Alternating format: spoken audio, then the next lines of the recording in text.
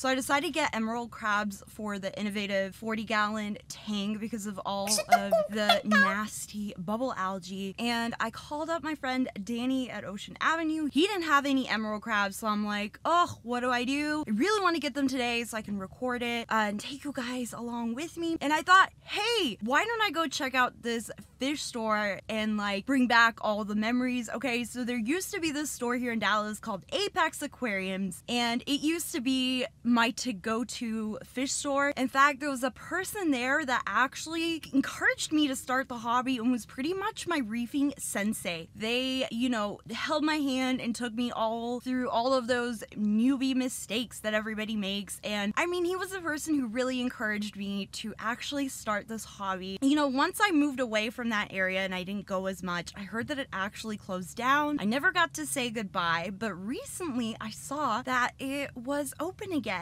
and, you know, rebranded under a different name, but it's open again. So I thought, heck, let's go check out this place, get some emerald crabs, hopefully say hi to my sensei and thank him. I'm kind of in a rush though. I hope I actually make it to the store in time, so I'm really excited right now. Hopefully he's there. Hopefully he's there. Fingers crossed.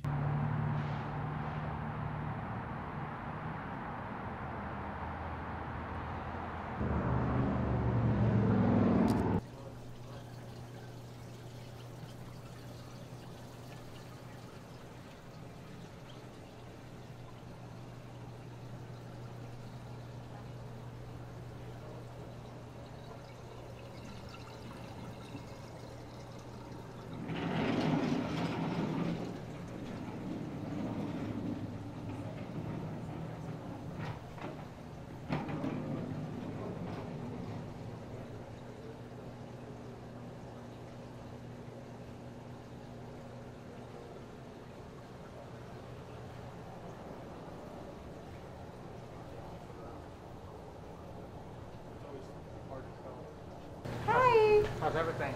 I was hoping you would be here actually.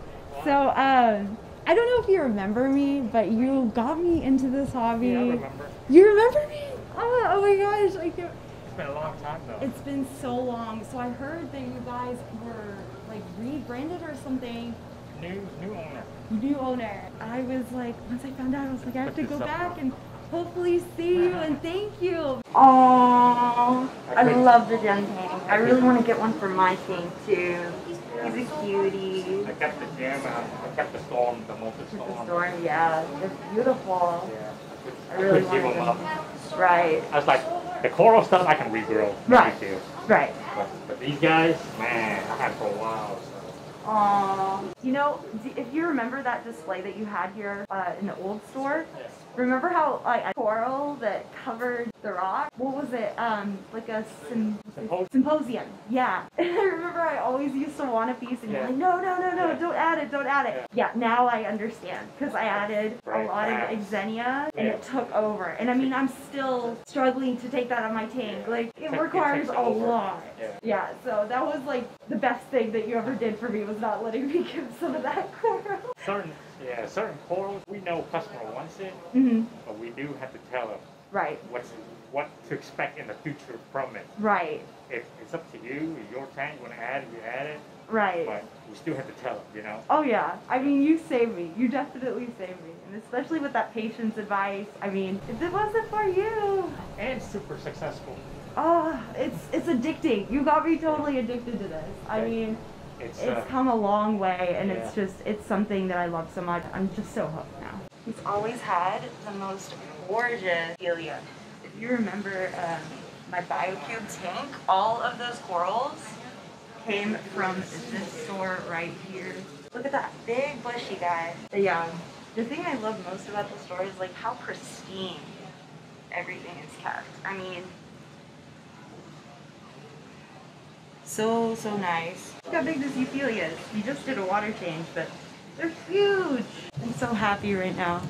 I'm so excited that I managed to actually come here in time and check it out. And the fact that he's working here is so awesome, and he remembers me. Like, what? I can't wait to come back when, you know, it's not almost closing time, and check out this new layout they have here and all of the pretty Euphyllia colonies that I already am seeing. He's always been known for that, so I see them.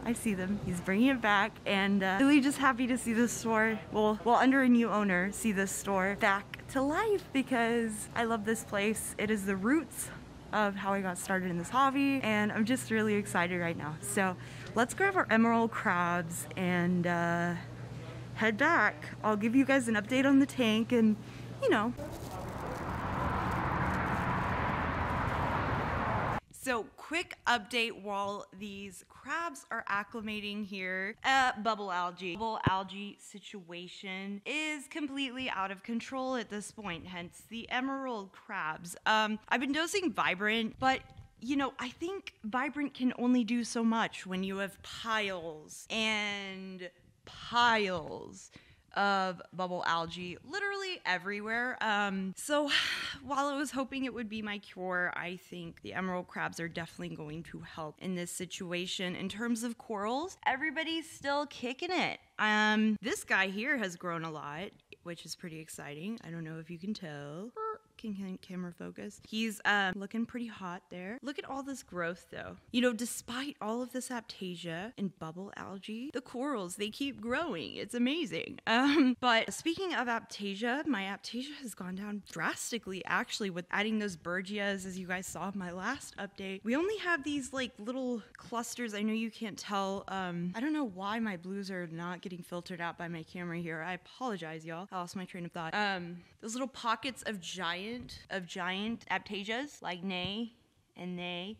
They're kind of too big for my little Berghias to attack at this point in time. But, you know, I hope that when they make babies and they get really big that, you know, they'll be able to conquer those too. We also have new forms of algae, believe it or not. Yeah, some nice red slime.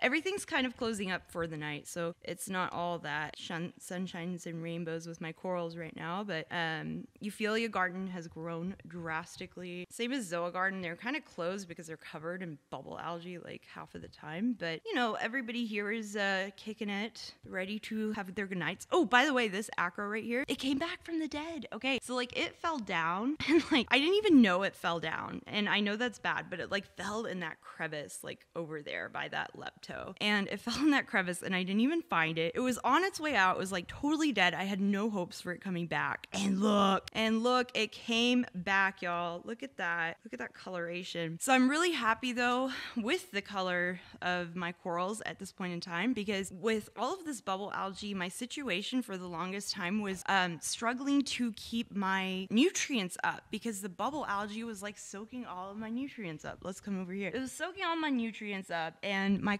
corals were getting pale in color. But now that I guess the bubble algae disaster is improving a little bit, you know, they've gained a lot of their beautiful coloration back. Look at that bubble algae though. Oh my god. That's good news, right? That's good news. Guys, check this out. Check this out for a minute. Bear with me while my camera adjusts. Do you see that nub growth, y'all? Do you see that nub growth? Look at that sexy nub, y'all. Look at that sexy nub. That is amazing. I love it. And look how thick plating Monty, instead of plating out like a normal Monty, just keeps growing and growing into a thicker and thicker boy. It's, I don't even know, like 3 inches thick at this point in time on one side. Like it's chaos. And it keeps making, you know, spreading across little chunks of it all across the tank, which is annoying. But hey, so hit me up if you want any red branchy Monty, I guess. But all in all, it's going good, except that, I mean, it's going good considering. It's also closed too, but I got a Holy Grail torch. Yeah! I got a Holy Grail torch, and I wish I could show y'all, but I turned off the power heads briefly. You can't even see it, but it's gold. It's gold, and it is beautiful. It is my baby. Look how sexy that thing is. Can we just take a moment and acknowledge how beautiful this thing is? Like, I love it. It's definitely my favorite coral right now. Yeah, everybody's doing pretty well considering, except this guy. The Dance Millie Dance, if y'all remember the Dance Millie Dance, who has grown so much. Basically, he fell down, as my camera doesn't want to focus, but basically he fell down. He fell down, and there's so much bubble algae now on my rock work that he won't, like, he cannot be glued back. Like, can you see how much glue I have tried to get him, like, stuck somewhere? So he's kind of just, like, floating barely floating on my frag rack right here, so gotta figure out a space again for him because that's pretty pitiful. Pretty bad, I have to say. But I mean, considering I really have not done much to try to save this tank, I mean, I could have done so much more to get rid of this algae situation recently, but I've been so busy. I've been doing like the bare runt minimum of maintenance that I usually do. So what I'm gonna do over the next few weeks is actually take this stuff, you know, like we're gonna have like a serious game plan to remove all of this in the aptasia. We're gonna have a serious game plan laid out. I'm talking 2 water changes a week. I'm talking a lot of siphoning of bubble algae. We're going to get this tank cleaned up, y'all. It's just really annoying. Let's do an update on the quarantine tank. The quarantine tank has been up for a month now and it has officially cycled, or is very close to being officially cycled because, you know, the ammonia levels are reading as safe from both the test and the little ammonia checker right here. It's not focusing, but the little ammonia checker from CChem. And we see a little bit of diatoms on the BioBrick. So the quarantine tank has been doing pretty well. I'm not going to be adding any fish in here for a really long time though, because obviously first thing is first. I need to get the other tank up and running and cycling as well, but things are looking good. By the way, to whoever said that this has a switch on the side of it that turns to white, can you show me? Because I cannot find this switch to save my life. I'm pretty sure I just bought the blue one. Yay! So, if you could direct me to the light you actually bought, I would appreciate it. But yeah, that's the little QT tank, cycled QT tank. Look at all this salt creep though. Man, that is disgusting. Oh. Yeah, I gotta fix this guy up. But otherwise, he's cycled, he's beautiful. We'll be ready for fish in the future, but I plan on keeping this guy up permanently. Right, Babao? Oh, I'm so happy that my obscure aquascape design videos are actually helping people. This makes my heart feel warm, and I'm excited to dive in with this series further. So I gotta make sure my aquascape is so good that it turns everyone blind. No pressure or anything. Look, let's get the record straight. While I know the theory of these design principles, I still have 2 left hands, okay? Design and implementation are 2 completely different things, right? Yep, I'm a bit nervous with this one. And I'm pretty sure Ninja Lizard is throwing some shade here, but I still think this comment is hilarious. And oh, I'm glad that somebody didn't overlook my joke. You know, as a short person, I tend to get overlooked a lot.